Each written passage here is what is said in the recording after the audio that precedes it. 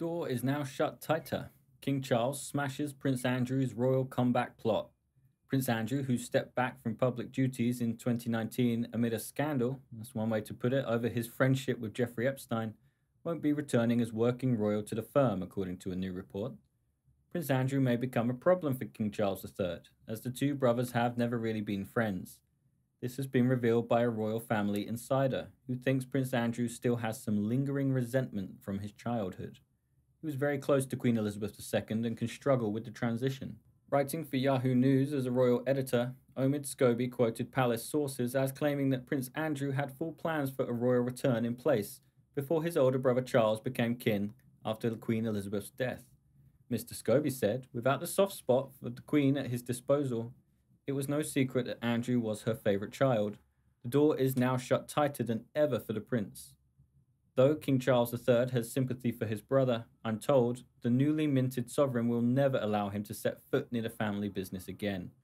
Mr. Scobie's comments come after previous reports that Andrew held intense talks over a new position with the late Queen at Balmoral in August. A source told The Sun he knows he let his mother down badly, but he hasn't been convicted of the crimes he committed and then paid hush money for with taxpayers' money for years. He wants to try to establish a route back.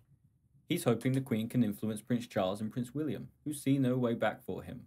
In addition, Prince Andrew reportedly met with his lawyer earlier this year to discuss some sort of public rehabilitation. A palace source revealed the Duke of York met with members of his team in early spring this year to discuss a return to public life. Not that he ever thought he would be a working royal again, a source told Scobie, but he did discuss creating duties of his own through philanthropic efforts and being seen as the supportive son of the Queen. These would contribute to rehabilitating his image, not as the Duke of York, but simply as a man who wanted to do good, despite being friends with Jeffrey Epstein. While Andrew has consistently denied all accusations of wrongdoing and made no admission of liability, any chance of such a return appears to have been ruled out following the death of the Queen. Scobie also claimed Andrew may soon be stripped of his final link to the crown, his role as a Councillor of State.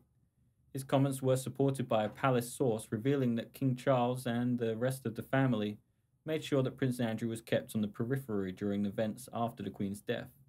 In June this year, it was initially reported that Prince Andrew would attend the traditional Order of the Garter Day procession at Windsor Castle. However, he did not make an appearance after a reported intervention from Charles and William. Andrew's name was printed in the official Garter Day programme, so it is likely the change was made last minute. For someone hasn't known, Andrew stepped back from the public duties in 2019 following his disastrous Newsnight interview over his association with billionaire paedophile Jeffrey Epstein.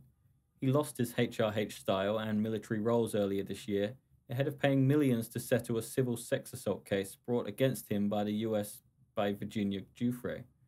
He has always strenuously denied the claims, and the settlement was not an admission of guilt on the part of the Duke.